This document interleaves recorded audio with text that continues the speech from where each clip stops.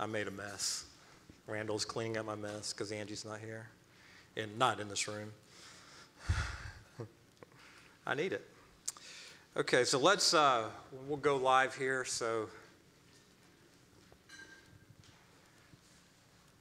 Okay, so just want to welcome everyone in person and online, and I'm excited about this message and the series. As probably you know, as I've said over the past several weeks, that we're going to be starting a series called The Day of His Power, and that title comes from Psalms 110. And in fact, if you have your Bibles, you can go ahead and turn to Psalms 110. Psalms 110 is going to be the launching point for this series we're going to do, where we go in depth and we're going to look at Revelation chapter 7, Revelation chapter 12, Revelation chapter 14, Revelation 11. We're going to go into depth today. And so the day of His power is a very important phrase that I don't think a lot of Christians understand, to be honest. But I want to start reading in Psalms 110, where David expresses a prophetic psalm. Psalms 110 is an incredible psalm if you haven't read it. I encourage you to read it. I encourage you to pray over it. I encourage you to ask the Lord to give you understanding of it. But David is likely in the tabernacle of David, strumming his harp before the glory of God in the tabernacle. And the prophetic spirit of the Lord comes upon David. And David pens a psalm. It's only 7 verses, but it's incredibly prophetic. And in fact, it's foretelling of the day and hour we live in. We haven't yet entered into this fully, but ever so closely, ever so fastly, it seems, we're moving swiftly into this day where the Lord gives dominion to the Lord Jesus Christ. So starting in verse 1, the Lord says to my Lord. You can think of it as this way. The Father says to the Son. That's really what David is saying here. The Father says to the Son, sit at my right hand until I make your enemies a footstool for your feet. Now, what is really going on here, this does not mean that Jesus is going, some people teach that Jesus is going to remain in heaven until every enemy of his is defeated. And that's not true. That's not true. That's not what this psalm is saying. What the Father means, or what David meant by this, sit at my right hand, it means, what he was saying is reign, rule, until all of your enemies are defeated. Now, this has not yet been initiated. This prophecy has not yet been fulfilled, but we are moving into that day described in Revelation chapter 11, where a voice was heard from heaven. You have taken your great power and you have begun to reign. And I talked about this on the July 7th message. In fact, if you haven't listened to the message from July 7th or from July 21st, I would recommend that just as a background to this message. But you have taken your great power and you have begun to reign. That statement is made towards the very end of the Great Tribulation before the Lord returns. But what we see from that statement is the power of God breaks in before that moment, and God begins to reign in the midst of his enemies. Does that make sense? So I talked about that in that message. So the Father says to the Son, sit at my right hand until I make your enemies a footstool for your feet. In other words, reign until all of your enemies are defeated. Now, the last enemy that is defeated, Paul talks about this in 1 Corinthians 15, is death. And that is defeated at the resurrection, the very last resurrection of the dead after the 1,000-year reign of Jesus Christ. And that's what it's really what we see here. This prophecy is spanning from about 3.5 years prior to the Lord's second coming all the way through to the 1,000-year reign of Christ until the last resurrection, when the dead are raised in Christ. Those who got saved in the millennium are raised to life. And then death, once and for all, is defeated. That's the last enemy. But there are many enemies before that the Lord must defeat. And that's what this psalm is talking about. But it begins 3.5 years before the Lord returns. In fact, I would say this, Psalm 110 and the book of Revelation go hand in hand. Psalm 110 and the book of Revelation go hand in hand. What you see here in Revelation, or in Psalm 110, 1 verse 1 and 2, is you see the beginning of the reign of Jesus Christ, which is paralleled with Revelation chapter 6 all the way to Revelation chapter 20. It's God taking his great power and beginning to reign. I would encourage you to do a study on that, to see that. It's really eye-opening to realize, okay, you have taken your great power and you've begun to reign. Revelation 6 and Revelation 20 unfolds the reign of Jesus Christ breaking into this earth in the midst of his enemies, and God allowing the enemies of Jesus Christ to come to full maturity. So we know, don't we, that in the end time harvest, that it's not only the maturing of the sons of God, but it's also the maturing of the sons of the devil. That's what the Lord said in Matthew 13, that the maturing of the sons of God are the wheat that come into full maturity, and the maturing of the tares are the sons of the devil that come into full maturity, exemplified in the reign of the Antichrist and the false prophet and all that is seen in Revelation of God's enemies. And we're beginning to see right now that distinguishing between those who are righteous and those who are unrighteous. We're beginning to see those who are of the devil and those who are of God. I mean, it's becoming very, very clear. I mean, if you can't see that, you might need a discernment check, because it's becoming very clear who is beginning to mature as that wheat, as the mature sons of God, and who is beginning to mature as the tares, as those evil sons of the evil one. I mean, light and darkness is being highlighted and contrasted like never before. I mean, that's the time we are living in right now, that you can see this unfolding. And in verse 2, the Lord says, I will stretch forth your strong scepter from Zion, saying, rule in the midst of your enemies. The reign of the Messiah begins in the midst of his enemies. It doesn't begin after his enemies are defeated. It begins while his enemies have dominion and power. And the Lord's saying, rule in the midst of your enemies. As your enemies are ruling and as your enemies are exerting influence and dominion, rule in their midst. Now here's where we come in. Verse 3, we talked about that on July 7th.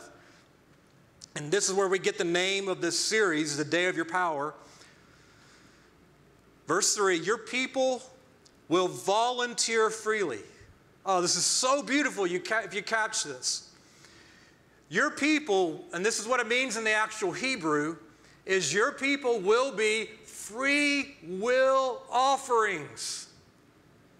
What does that mean? That means that we will voluntarily give the Lord Jesus Christ our will. You know you can be saved. You know you can go to heaven. You can be justified by faith alone in Jesus Christ and still retain your will and still justified by the blood and live partially for yourself and partially for the Lord. You know that's true. God is raising up an army that says we don't want to live for ourselves any longer. We're offering up to you, Lord, our free will. Like we sang about, Lord, you can have it all. You can have it all. You can have me. You can have all of me. Every single thing that I am, all that I am, my thoughts, my will, my choices, what I want, when I want it, how I want it. Lord, they are yours. They are yours. That's going to be the type of people that comprise the army of God that he's raising up in these last days, in the day of his power. They are free will offerings. They're volunteering freely. They're saying, God, here's my will. Here's my free will. I surrender all. All that I am, I surrender to you. You can have every single thing of me. Truly be Lord of my life experientially, not just with mere words. Because the Lord said, why do you call me Lord, Lord, and do not do what I say? What I'm talking about is a people who come into full obedience to the Lord Jesus Christ. Not just by mere lip service, but by action, by works, by faith, accompanied by works that accompany faith. Not just being forgetful hearers, but effectual doers. In the church today, the churches around the world are filled with forgetful hearers. They hear a message every single Sunday, and They forget it after their Sunday nap. And the fact is, the Word of God is not put on flesh in them, and that Word of God is not incarnated, so to speak, in them to be worked out and worked out of them into works of faithfulness that demonstrate their faith, that demonstrate that Christ is Lord. But God's raising up an army. God's raising up an army that will volunteer their free will. Then we see here, he says, in the day of your power. That word in the Hebrew, actually, and I said this on July the 7th, that word in the Hebrew can be translated into a powerful army or into an army of power. So God is raising up an army with power. That is not an army with physical weapons. Okay, we got to say this because people on YouTube will take a clip and like, he's talking about a physical army, a militia. No. I'm not talking about any of that. I'm talking about a spiritual army. Our weapons are not of the flesh, but they are mighty through God for the pulling down of strongholds. I'm talking about a spiritual army with the greatest power that has ever been entrusted to mere mortals, greater than what Moses experienced, greater even than what the apostles experienced in the first century. God, what he's raising up for this last end-time army is a power like we have never seen before. It's called the day of his power. Now, don't get in your mind, one of the things that hinders us from seeing what I'm talking about is we get into our minds what we see on Christian TV or TBN, where these guys are using it's probably not even the power of God. Most of it's fake. Some of it may be God. I'm not going to get into all that. But basically using the power of God to build their own ministries so they can get wealthy and make a name for themselves. That's not what I'm talking about now. I'm talking about the power that was on the apostles. The power that when Peter walked by, just his shadow merely healed someone. Just the power that was in Paul's handkerchief when he put it and they sent it out, that evil spirits were fleeing and people were getting healed. The power where the apostles said, we don't have silver and gold, but what we do have is we have, in the name of Jesus Christ, rise and walk. Unfortunately, it's been reversed today. We have the silver and gold, but we don't have the power. God is going to change that and release the most incredible power and authority this world has ever witnessed, greater than Moses, greater than Acts, combined together and multiplied all throughout the world in what is described here as the army of God's power. So if you think the end times are scary, and if you think the end times are depressing, and if you think the end times are discouraged, you're right. But there's something even greater. The day of his power. We've only heard half the story. We've only heard the darkness that's rising up. We haven't seen the light that's coming. We are living in the greatest days in church history. I'm telling you, the great cloud of witnesses are looking down upon us and going, we are jealous that you get to live in the time when the prophets of what they said thousands of years ago are coming to pass right before your very eyes. We live in those days right now. Amen. You were born, I know this is cliche in Christianity, but you were born truly for such a time as this. You were born for this very moment, hour, and day. So therefore, don't be discouraged. Don't be depressed. God is raising up an army of great power, the army of power that's going to initiate the second coming of Jesus Christ. We're not just called to be spectators who are watching God sovereignly unfold the book of Revelation himself. No, what we are called to be is participators who are partnering with Jesus Christ and what he's doing from heaven and partnering with him to see these events unfold and becoming the people that he talks about in this book we're supposed to be. We're not called to be spectators, but participators.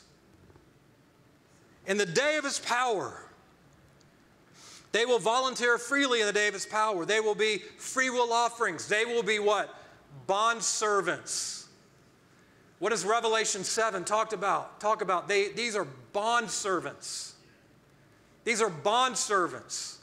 If you don't know about a bondservant was liberated from servitude, and out of his own free will, because he loved his master, he said, you know what, I have freedom, but because I love my master, I want to be your servant for life.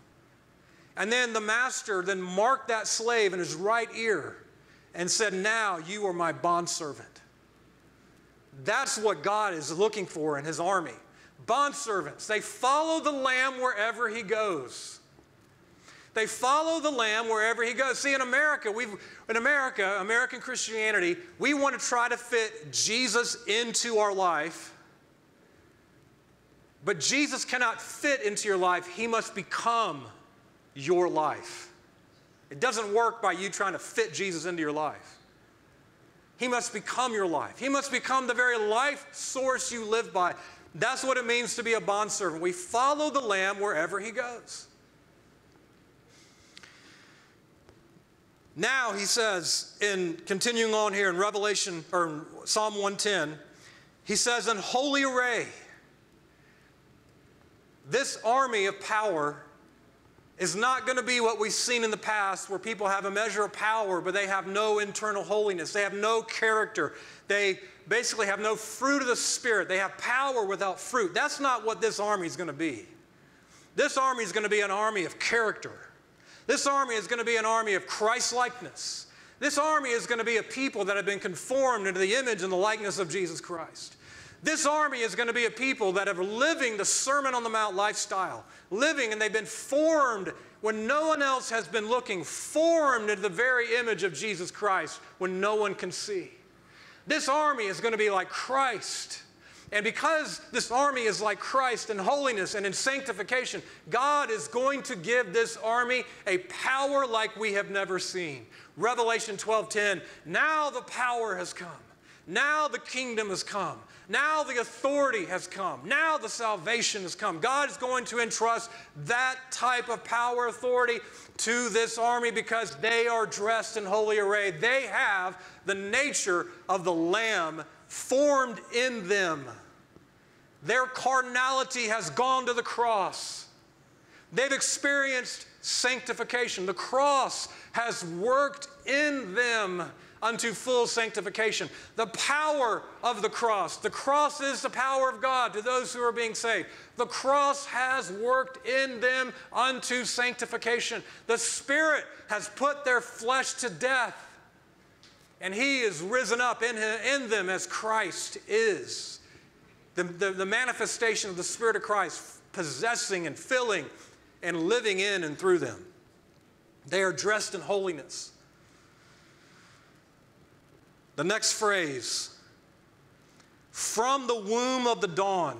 Now that almost seems like, what does that even mean? That's just so obscure as poetry, doesn't have much meaning. Nothing's further from the truth.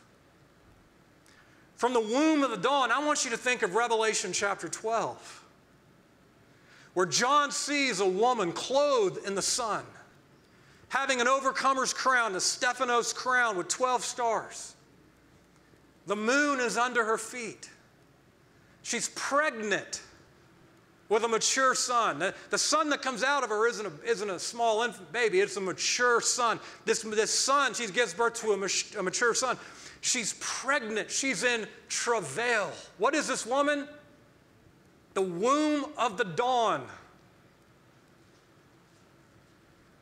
This womb of the dawn that gives birth to this fully formed Christ-like company of overcomers.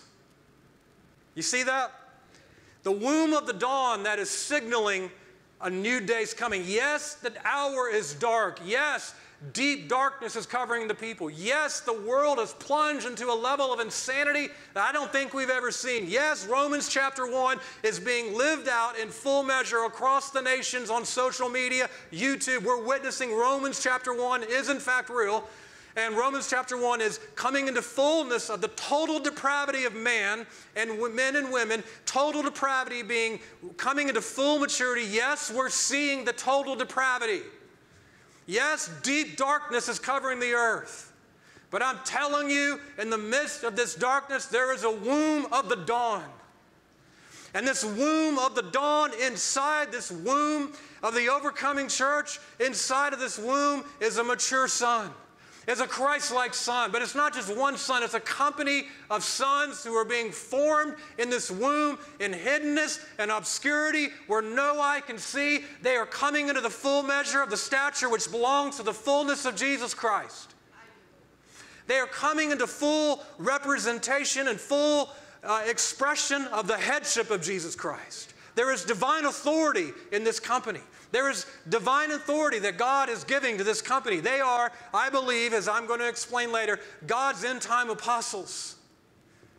Now, we hear the word end-time, we hear the word apostle. Unfortunately, over the last 20 years, if you've grown up in the charismatic church, that is like the most like fingernails on a chalkboard word you could possibly think. You know, everyone and their brother has on their business card, I'm an apostle of this, I'm an apostle of that. You know, it's like if you go to some meetings in Africa, 9 out of 10 people are so-called apostles. And, you know, you've seen just the error of all that. That is not what I'm talking about. I'm not talking about apostles who are going to take over the 7 mountains of culture, or marketplace apostles who are going in and going to take possession of the mountain of religion or the mountain of finance. That is not what I'm talking about. I'm not talking about what Paul said in 2 Corinthians about the super apostles, where the super apostles thought they were some special breed of apostle. That is not what I'm talking about. I'm not talking about false apostles. I'm not talking about super apostles. I'm talking about the true biblical apostolic apostles who were rising up at the end of the age. I almost did a tongues message there. At the end of the age, they're rising up as apostles that God can entrust His authority to them. They're not going to take the authority of Jesus Christ and abuse the church. Unfortunately, what is being exposed in this present hour in church abuse, scandal after scandal that's uncovering the abuse of authority by leaders that people put their trust in, and now they're being exposed for who they really are, using their platform and their position for money, for fame, for fortune, for sex, for all kinds of terrible things. That is not what I'm talking about. God's apostles that are rising up are hidden. God's apostles right now are in obscurity. God's apostles right now are hidden in that womb of formation called the womb of the dawn.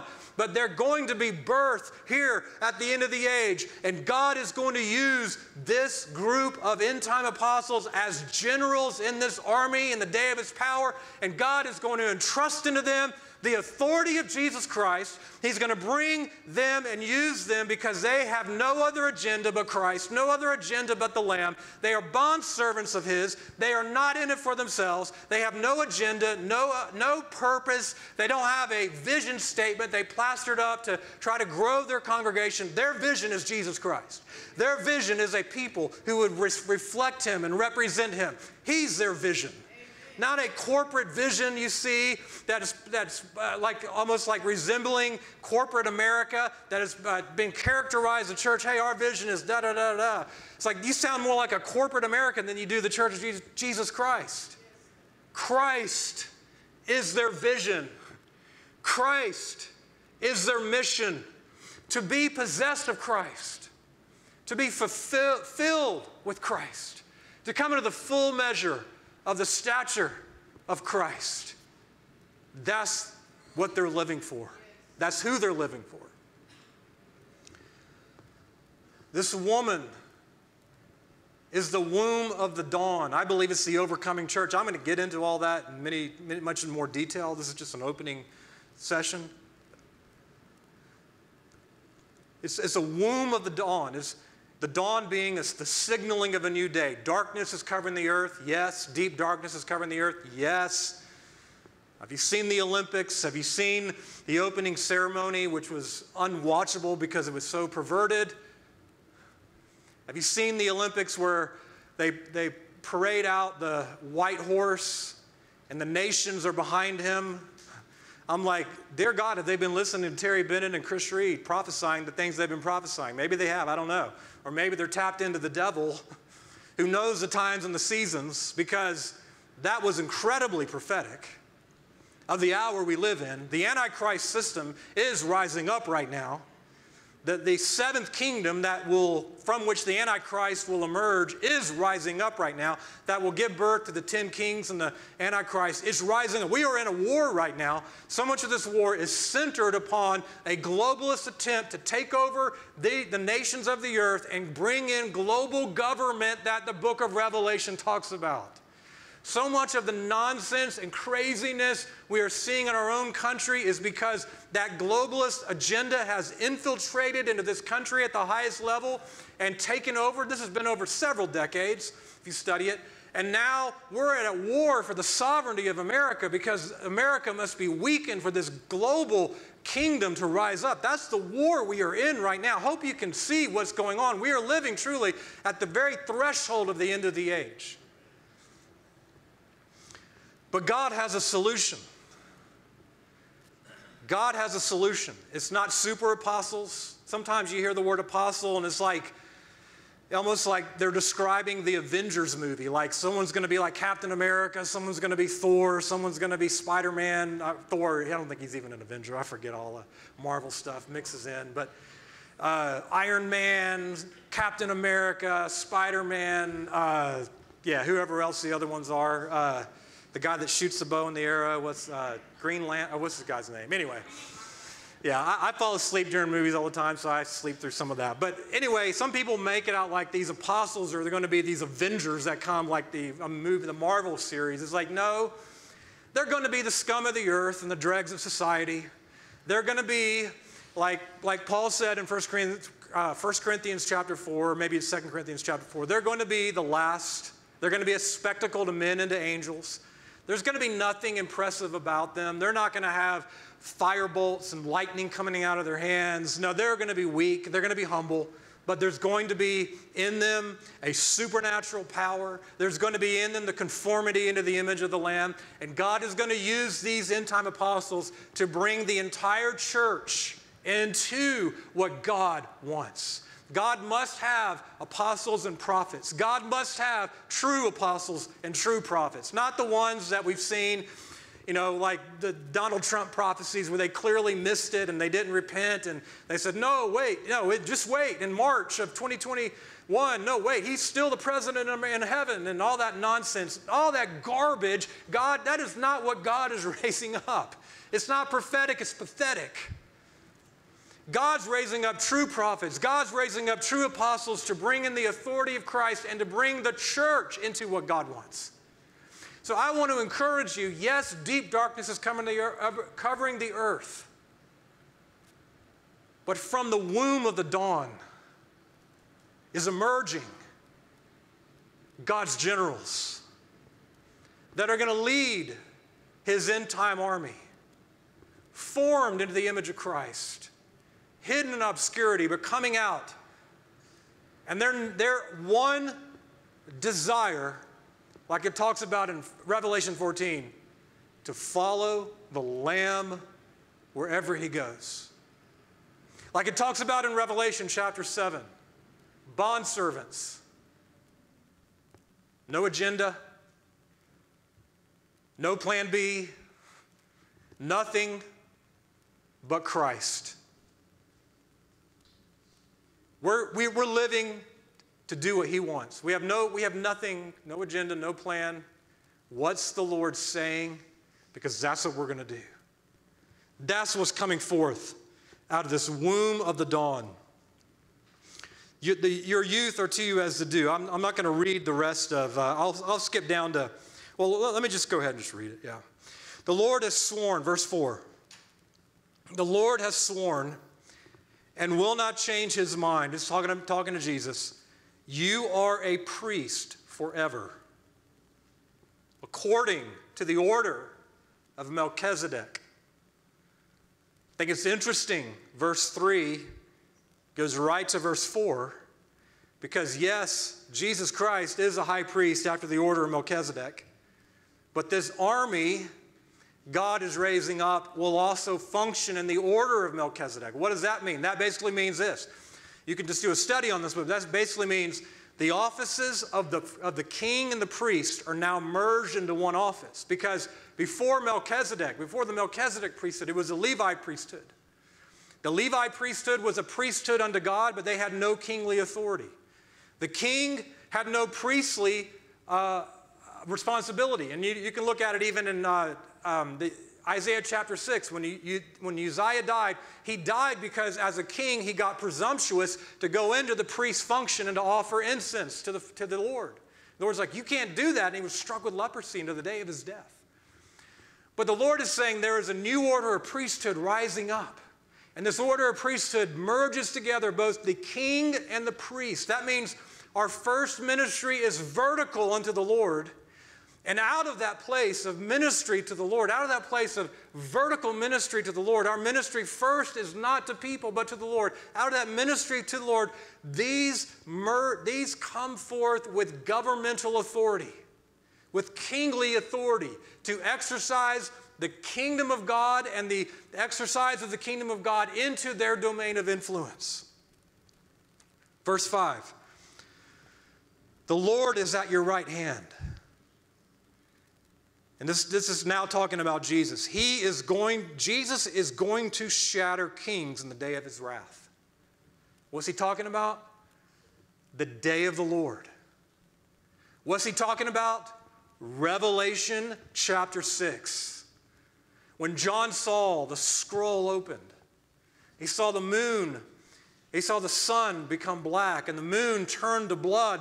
And it says that the inhabitants of the earth realize we are in trouble. The Lamb has risen up. The great day of his wrath has come. And they begin to hide themselves in the hills and the mountains, trying to escape God's wrath.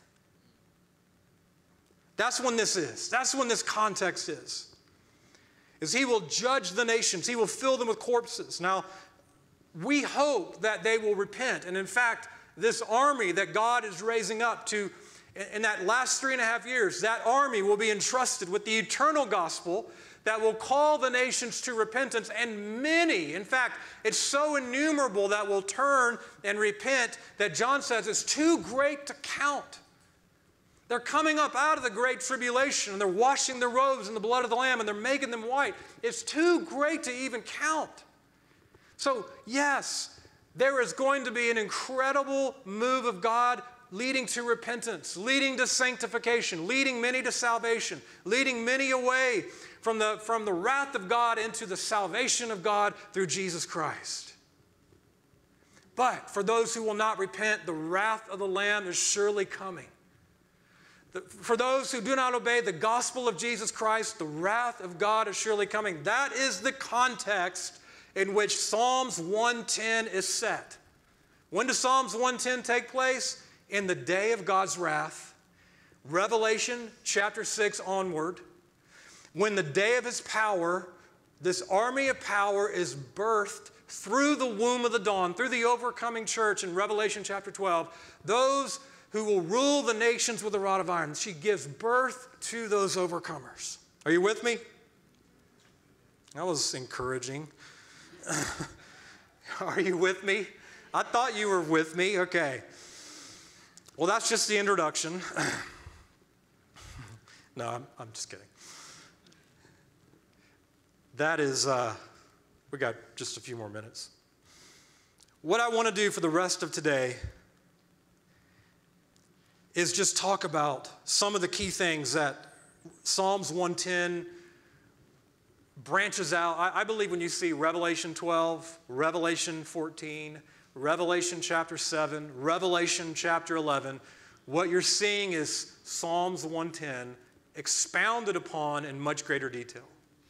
In fact, I want to encourage you to read that from that light, is put on those lenses and say, okay, Psalms 110 is unfolded in Revelation 12, 14, 7, and 11. I think as we get through this in more detail, I'm going to do a lot more of teaching to unpack why I believe this, and we'll go through line upon line and all that.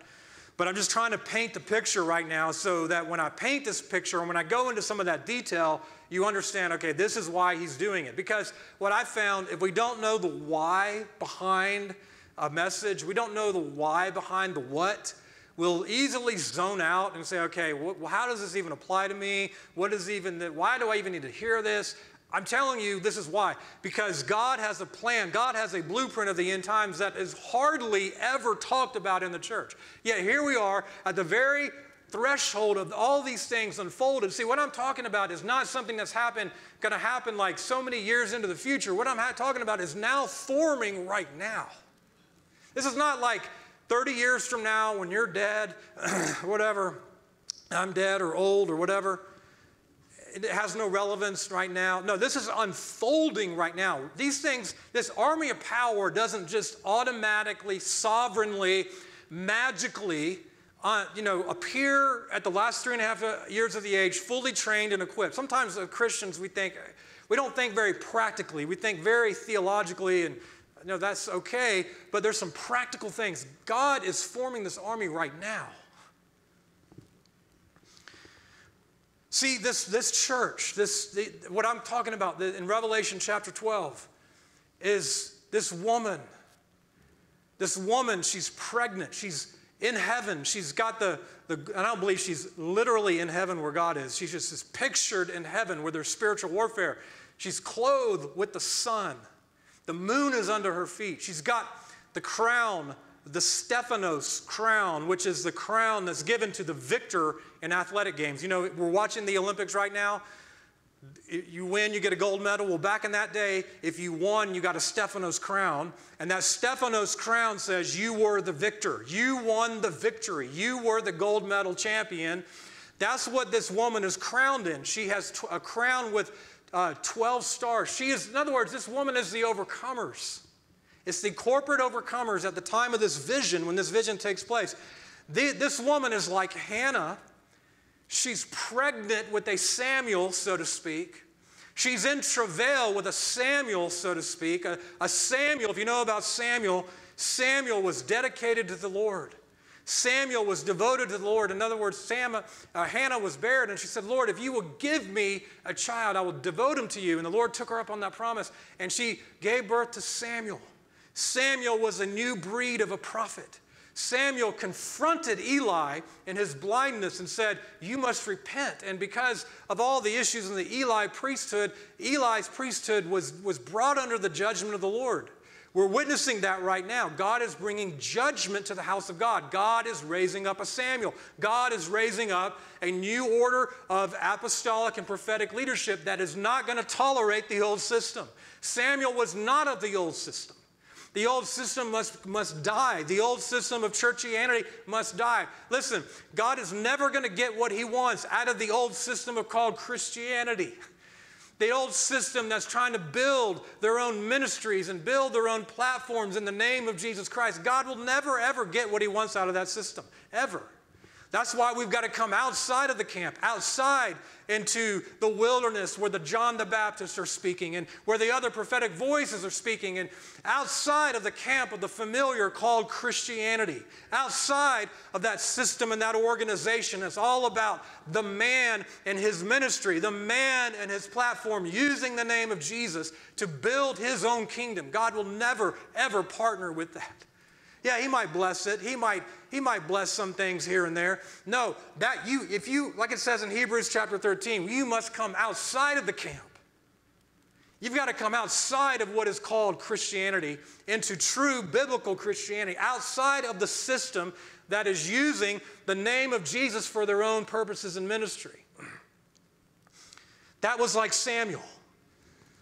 Samuel confronted the priesthood of Eli and said, you're living in sin. Your sons are living in sin. You have become blind. You can't even see, Eli. You have become blind. The Eli priesthood that have become blind to the condition they are in and their sons are in and the church is in. God's exposing that right now. God is raising up a new breed of apostolic and prophetic leadership, a Samuel in the womb of Hannah presently right now, in the womb of the overcoming church. She's in travail. What did Samuel do? Samuel exposed Saul, and Samuel anointed David. This corporate Samuel is a John the Baptist vessel that is preparing the way for the greater David. This John the Baptist vessel that God is raising up in all the nations of the earth right now, hidden though right now, in obscurity though right now, are going to come onto the scene like it talked about John the Baptist. And until the day of his public appearing, he was in the wilderness. God is going to raise up all around the world a corporate John the Baptist who will prepare the way of the Lord. And he will anoint, like Samuel, he will anoint and prepare the way for the greater David to come, who will rule from Zion and Jerusalem for 1,000 years. This womb of the dawn, this woman pregnant is like Mary, in whom Christ was being formed in obscurity. In obscurity, God is raising up a leadership that is a different breed, a different form of leadership. These are God's end-time generals. They are being formed into a corporate expression and representation of Christ in fullness. They are becoming like the Lamb, meek and humble and self-sacrificing. They are becoming conformed into his image when no one can see, because God is giving birth to this Son. They are an Elijah army. See, Malachi chapter 4 says that I am going to send Elijah before the great and terrible day of the Lord. And I'm going to go into this in the teaching later on. But if you really study the context, there's no way that's only talking about one person, Elijah the Tishbite. I believe it's talking about a corporate people that God will release all around the earth that will be like a John the Baptist vessel that will be anointed with the very spirit and power of Elijah that was on Elijah. And they will be entrusted with the eternal gospel, like it talks about in Revelation 14, which is not just the gospel of salvation. The gospel of salvation is part of it, but it's something that's even more expansive than that. It is the eternal purpose of God. It is the eternal blueprint of God. It is what God destined before time and creation, and salvation is only how we get back into God's original intention. This Elijah army will have the power of the spirit and power of Elijah to make ready a people prepared for the Lord. I want you to just get the vision of this. They will be anointed to minimize. This is what's so interesting. They were both going to be used to partner with the Lord in releasing his judgments and minimizing his judgments. God's heart is to minimize the judgments of the Lord. God's heart is to call the nations to repentance. This army will be an Elijah army that will be calling the nations to repentance, to minimize the judgment of the Lord, to minimize that God's having to pour out his wrath. God wants to minimize, God wants to lead many to repentance, and he will lead many to repentance. We're about to see the greatest move of God in history through this vessel. Revelation 14. John saw an angel flying in mid-heaven. It's interesting that this is revealed after Revelation 14, 1 through 5, where the Lamb is with the 144,000. They are the first fruits of the harvest. They are the ones who come to maturity before the majority. and then you see Revelation chapter 14, verse 6. The angel has the eternal gospel. Why? Because the angel entrusts these 144,000 with the preaching of that eternal gospel. I encourage you, read Revelation 7 and Revelation 14 and see the parallels. They're really striking. This 144,000 and I'm going to unpack this in much more detail over the next 6 to 8 weeks. I don't believe it's the 12 ethnic tribes of Israel. I'll explain that on July the 7th, so you can go back and reference that if you want to see that. But I believe it is the God's generals of his end-time army, the apostolic generals that God's raising up. They're going to be entrusted with the eternal gospel. That gospel is the gospel of the kingdom. You remember Jesus said in Matthew 24, this gospel of the kingdom will be preached in all nations as a witness and then the end will come. The gospel of the kingdom is greater than the gospel of salvation. That sounds like I'm against the gospel of salvation. Nothing could be further from the truth. I'm writing a book about the gospel of salvation right now.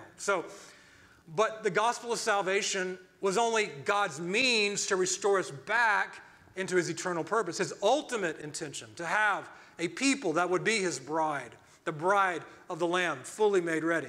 To be a people that come into full sonship, not just immaturity, not just being the teknon of God, the immature child that stays in their condition.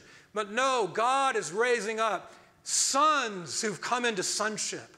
Weos is the word in the Greek. They've come into sonship, and they're being prepared to be placed as sons into into the inheritance of Jesus Christ. I wrote all about that in the Eternal Blueprint. If you want to read that, I'll give you a free copy of that. Just let me know. Only in person, not online. You got to buy it online. God is raising up sons. That's his eternal purpose. He's bringing these sons under the rod of his discipline, not because he's mad or angry. No, because he is wanting to drive away the selfishness and the immaturity and all that is of the sin nature. He's driving all of that out to raise up sons in whom he can trust. Did you realize God can't trust most of his children? He loves them, but he can't trust them. Does God trust you? Or does God only love you? Now, we want both. We don't have to choose. But God cannot trust most of his children because of our condition, because of our immaturity, because of our selfish ways. So what does he do? He puts us under a child trainer, the Holy Spirit. And that child trainer drives out the immaturity. That child trainer confronts and corrects and disciplines those he loves. If you feel like you're under God's discipline, that's incredible. That means you're not illegitimate. That means you're not just some wandering child. That means God has a plan for you. God has a purpose for you. He's bringing you into sonship. He's bringing you into maturity. He's bringing you into the full stature of Christ. If you are experiencing the discipline of the Lord and his correction, it's not his rejection. So often we think God's correction is his rejection. Or if God's correction comes even through leaders, oh no, he's rejecting us. The furthest from the truth. If you are experiencing the correction of the Lord, it's because he's bringing you into sonship. If you respond to that correction, you can become mature sons who have been proven under the hand of the Lord in his governmental authority so that you can be trusted.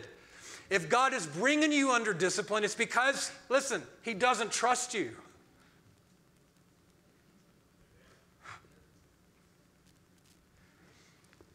If you're experiencing the discipline of the Lord, it's because he doesn't trust you. Well, that's offensive. No. If you could see what God has in store to place you into eternal intimacy, eternal authority, eternal glory, then you would say, God, bring the rod to me in fullness. I don't encourage you to pray that. If you do, don't come to me for counseling because your life will probably be, I'm kidding, but let the Lord just surrender to him. You don't have to pray that extreme of a prayer. God's good at bringing the rod in his own way. But Hebrews 12 talks about this. Don't faint when God is correcting you. God's correcting you because he doesn't trust you, but he wants to trust you. He wants to develop maturity in you. Because if he gave you what he wants to give you, you would ruin it and squander it in like 60 seconds. Because you don't have the maturity capable to handle what he wants to give you. So we say, Lord, bring Lord, we submit to your rod of discipline.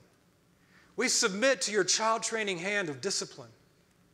Have your way. Bring forth this mature representation of your Son in me so that I could come into full sonship, so that, Lord, you could trust me. Well, this is the message that the 144,000, the God's bondservants, the generals of his end-time army, the ones who've been marked out for war, I talked about that on July the 7th, this is the message that they're going to be entrusted with, the eternal gospel, the gospel of the kingdom that is going to be a witness to all the nations. As incredible as it has been to see the gospel and the Bible translated into all these different languages, that has, for the most part, that is not the gospel of the kingdom. The gospel of the kingdom and the eternal purpose are really synonymous.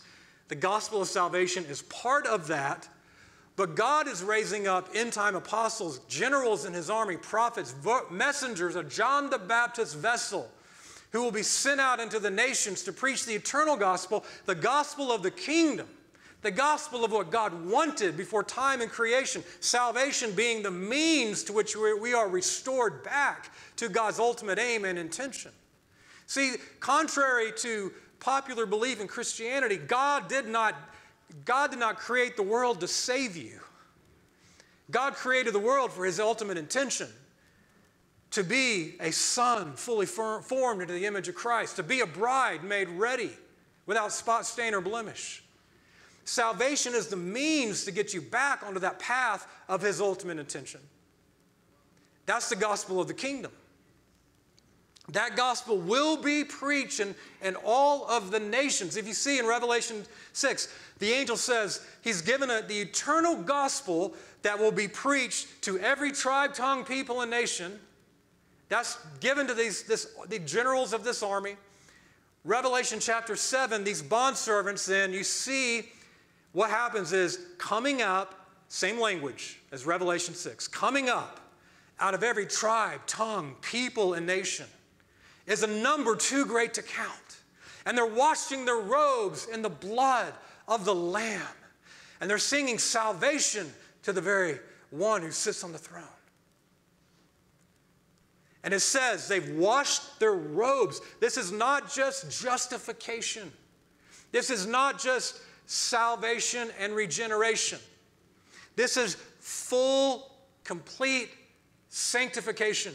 And it says, for this reason, because they've washed their robes in the blood of the Lamb, for this reason, they are before the throne of God. They've been prepared as a holy of holies priesthood for the Lamb. They're not in the outer court, where most of the church is today. They're not in the holy place, characterized by the gifts of the Spirit and church activities, anointed by the Holy Spirit. No, they've moved from the outer court of salvation, moved into the holy place, marked by the gifts of the Spirit, into the very holy of holies. They are before the throne, ministering to him as his priest. They've been prepared as the bride during the Great Tribulation through this army that God is raising up, given birth to through the womb of the dawn, the 144,000, the end-time apostles that God's raising up, the John the Baptist vessel. Sometimes it's hard to get some of this language. Sometimes the language is hard to articulate. Whether you want to call it an Elijah army, a John the Baptist vessel, end-time apostles and prophets, generals in his army, all of those really are saying the same thing. But it's the leadership God is raising up in this hour to bring forth a glorious church.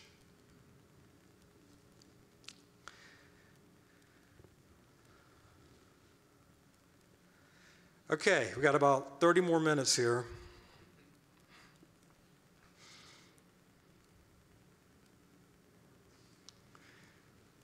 Okay, there's so much more. I've only gotten halfway through my notes, but I know you are, I